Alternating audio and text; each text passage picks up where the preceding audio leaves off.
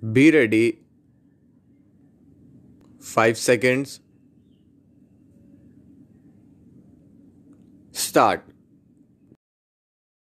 Honorable members, urban transport infrastructure is being created to cater to present and future requirements. While developing infrastructure, attention is also being given to addressing the challenges posed by pollution. My government is developing a transport system which is not only fast and safe but is also environment friendly. For this, special emphasis is given to public transport. Metro rail network is being expanded rapidly in several cities. The facility of One Nation, One Card has been launched to realize the dream of seamless mobility. Similarly, electric vehicles are being promoted to reduce vehicular pollution. The network of electric charging stations is also being expanded rapidly. Modern amenities like gas grid and highways are being developed at a rapid pace. PNG based domestic fuel and CNG based transportation system are being developed. In modern India, we are according a special emphasis on production of biofuel.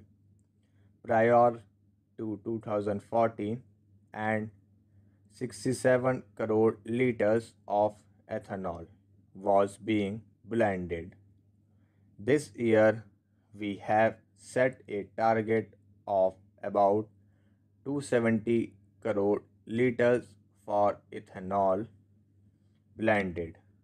Enhancing the use of blended ethanol will not only benefit our farmers but also safeguard the environment. Further, it will reduce import of petroleum products, thus saving foreign exchange.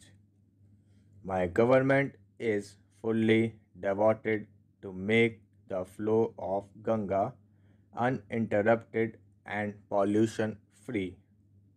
Recently, increasing evidence of revival of aquatic life at several locations along Ganga have been reported. This year, during the Ardh Kumbh in Prayagraj, the cleanliness of Ganga and amenities provided to the devotees have made news throughout the world. My government has enhanced the dignity and self esteem of every person who contributed towards the successful organization of Ardh Kumbh by honoring them. Under the Namami Ganga scheme, my government will further accelerate the campaign of closure of drains realizing effluents in the river Ganga. On the lines of river Ganga, the government will also endeavor to clean up other rivers such as Kaveri, Narmada, Yamuna, and Godavari. My government is making earnest effort for conservation of forests, wildlife, and the environment. In recent years, forest and tree cover has increased by more than 1%. During the last 5 years, protected areas in the country have also increased. In 2014, the number of protected areas in the country was 690, which has now gone up to 868. To address the challenge posed by air pollution, National Clean Air Program has been started in 102 cities.